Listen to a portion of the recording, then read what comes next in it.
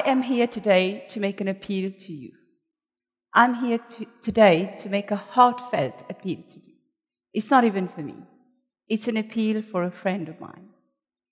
And you see, this is the only reason I accepted to be standing here today and talking to you. It's because my friend is not doing well. And I know that you know my friend. If you don't know my friend right now, I'm convinced you will meet my friend. And in fact, at the end of my talk, I'm going to introduce you to my friend, if you don't know him. You see, my friend is distressed. My friend is confused. My friend is very having a turmoil in his brain, loads of questions. What if this? What if that? And it is going on and on and on in his mind. And at this particular point in time, the only state I can define my friend is in, he's in a state of confusion. And because he's my friend, I'm very worried for my friend. You would have been too. Because I'm worried not only for him, I'm worried for his loved ones. I'm worried for all those that he interacts with, directly or indirectly. And this is why I'm going to introduce to you my friend and then give you the message that I want you to carry for my friend. So let me introduce you to my friend. You see, my friend is called We. Okay. So let's just imagine that's my friend. He's called We. And like any one of us, he's got a heart, he's got a brain, he's got nerves, he's got arteries. You just don't see his picture there.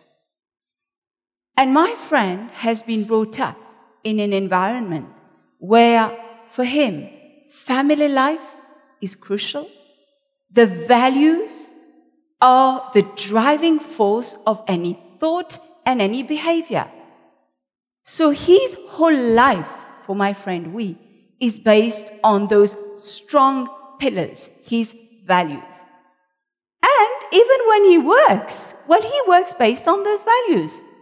He's been taught respect, well, he will deal with people in a respectful way. He's been taught that you need to trust people, well, he will deal with people in that way. And that's how he is at work. When he plays from his heart.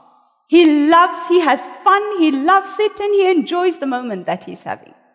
And he plays with the kids, he plays football, he plays tennis, he plays badminton, he plays dominoes, you name it, he plays it.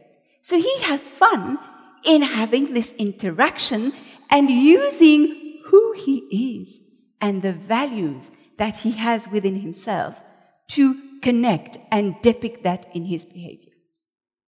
And the reason why I am worried for my friend We is because We is now being challenged.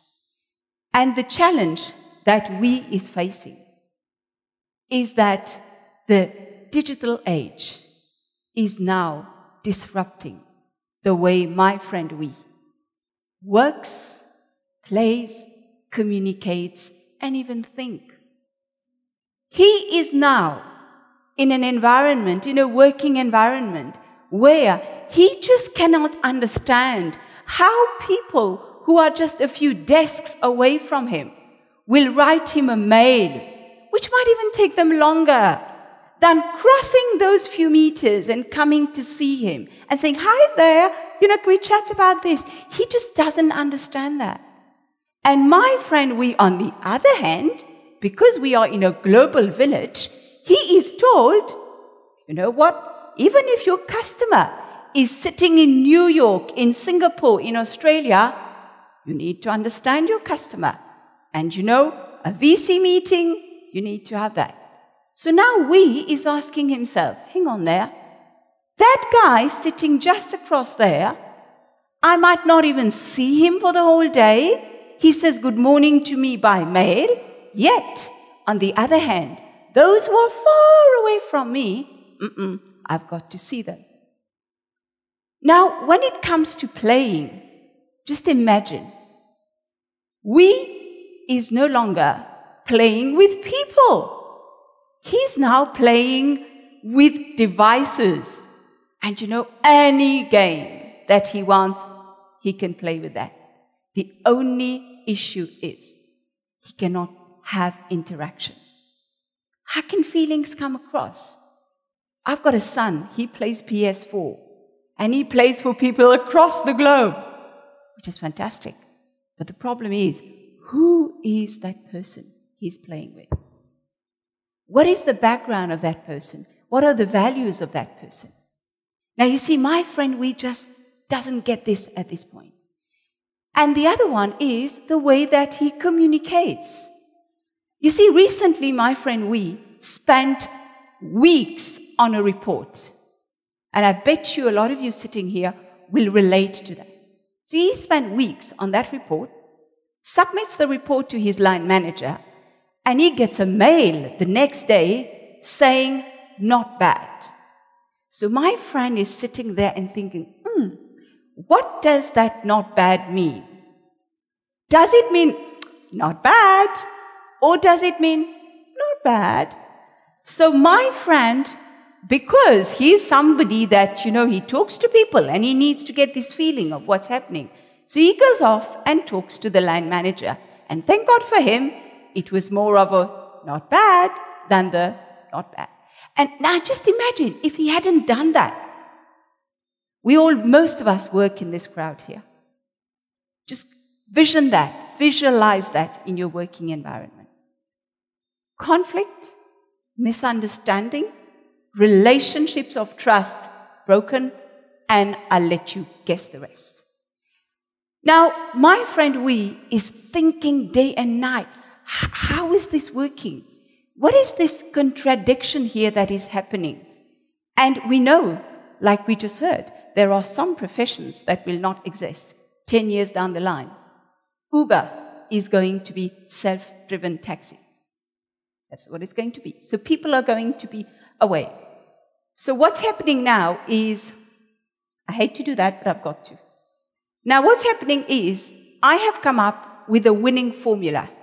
And this is going to be the winning formula that I would want you to go away with for my friend Wee, when you will see him. And the winning formula is I love acid. Now, it's not about throwing acid on your line manager. No. I love acid. It's just for you to remember those words that I'm going to be sharing with you so that you can share it with my friend Wee. The very first one is interpersonal skills. You see, even in the digital age, nothing replaces the face-to-face relationship and connection that we can have with people. Never. Otherwise, our life partner would be a robot. God forbid, right? And, just imagine, we would be working with devices. It doesn't work. And this reminds me of, I had a friend. He used to call me for my birthday. He could have sent me an emoji, and his emoji doesn't match my emoji, okay, right? But he called me, and as soon as I pick up the phone, it would be, happy birthday to you, happy birthday to you. Now tell me, how in the digital age, this wonderful sound of hearing somebody's voice saying happy birthday to you can be replaced by an emoji? I don't want you to answer to me. The second one is the heart. Please take your right hand. Please do that for me.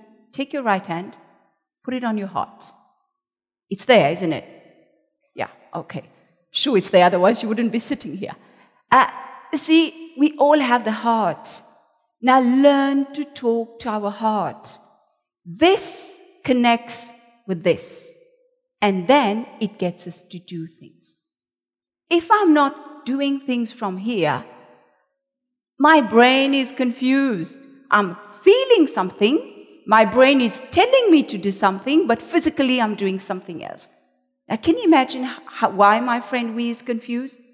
Because instead of following his heart, he is following what he's seeing around. Somebody said to me recently, but Vimi, how do you translate love from a personal life into a professional environment. So we had this wonderful discussion that love cannot exist in a professional environment. Well, I've got news for you. If love in the personal life is written L-O-V-E, in the professional life, it's written C-O-M-M-I-T-M-E-N-T. That's what it is. It's just the same thing. It's just written differently. And some people, at times we talk about this in the professional environment and we talk about passion, engagement. Well, that's what it is. And we are passionate about what we do. When we are passionate about what we do, just watch the result. I'm lucky enough. I'm working, and I'm doing something for people that I just love doing. I cannot imagine doing anything else in my whole life. I've been doing this for the last 17 years. And what it is I love impacting people's lives. And that's what I do for a living. If I didn't believe in my ability to do it and that this is the place for me, I would quit. So listen to our heart. I was watching Oprah Winfrey recently, and she said the same thing, and she has the same advice. So it is not new. Whether we are in the digital age or not, our heart is still there. It will be there for the next 15 years if we are alive. And so follow the heart. Follow your heart. Please tell my friend that. The other one is the A starting for the acid. Adaptability. I hate to say this, but I started work when the huge mobile phone just came on board. So I've been working for a long, long number of years. And yes, I started when I was 10, but that's another story. But it is just to say that all the way I've had to adapt myself to the environment. That is not to say to forget who I am. And I hate to use this analogy, but that's the best one I can think of, is like the chameleon. I'm so scared of them, so why am I using that as an analogy? But that's another story again.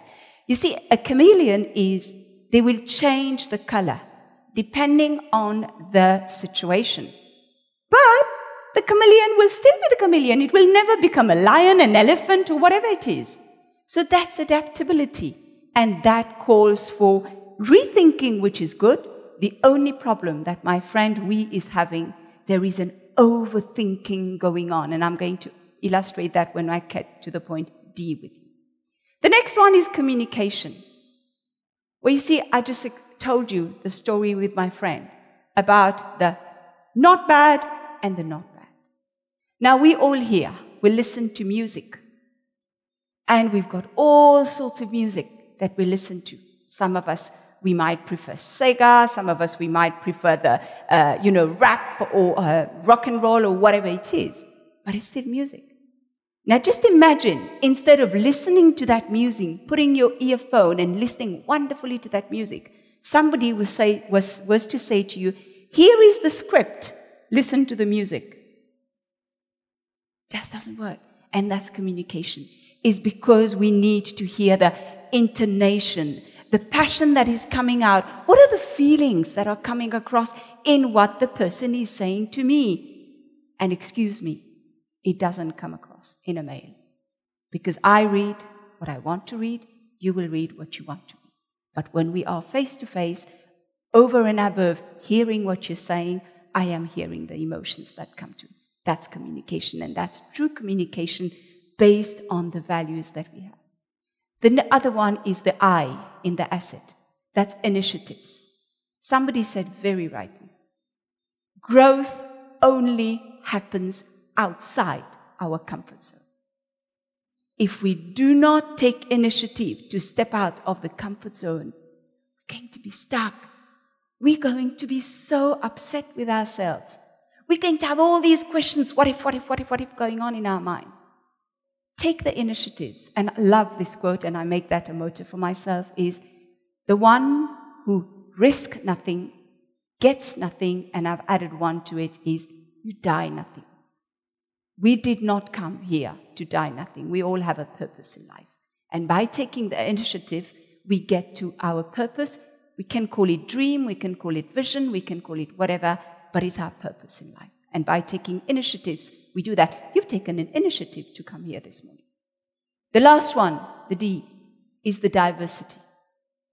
I am lucky enough to interact with the various generations in the working environment locally as well as regionally and in Africa. And I'll tell you what, it's the same. You know what is the same? We are, let's say we are from a generation X, for instance. And we come across and we meet people from the other generations. And we start saying, why don't they understand that? They should be doing that. They don't do that. They shouldn't do that. And we are stressing ourselves for nothing. I was running a workshop recently, and we had somebody who was a millennial, and we had somebody who was a Gen X. And the Gen X interpreted the fact that a millennial asks question as a disrespect to the elders. And the person who was a millennial was shocked. And because they had this conversation, sharing, and they both then realized it's about embracing the diversity that we have around us. It's not about saying, you should be like me, you should be like that. No. It's about embracing the diversity. And diversity in this digital age is magnificent. It's beautiful. We've got it everywhere. So in fact, it's being given to us on a plateau. But you know what the unfortunate thing is for my friend We? My friend We is not seizing that. My friend We is stuck in a little zone. And whatever is going around him, he's seeing that as, you know what, you need to come my way, you need to come my way. Instead of asking himself those questions about, how can I interact differently? How can I use my passion to connect with that person? How can I adapt to that situation? How can I communicate differently? How can I take the initiative to step out of this? And how can I embrace the diversity? And that's all it boils down to. And before I introduce you to my friend, I want to tell you that everything that I've been telling you up there, the I love asset, is something that I personally can vouch for. I've been in the working environment for 25 years.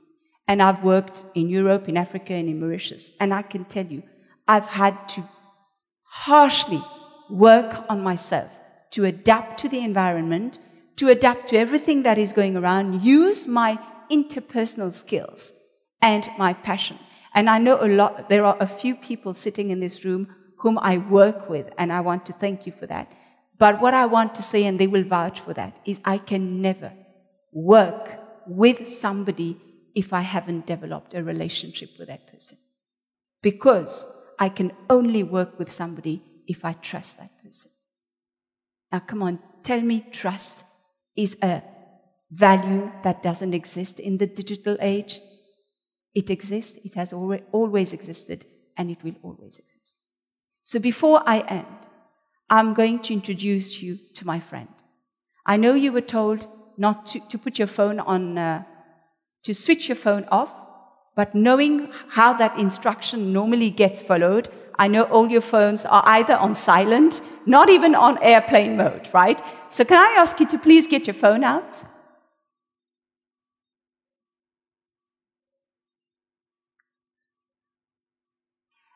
And if I can request you to please, once you've got your phone, please go onto your camera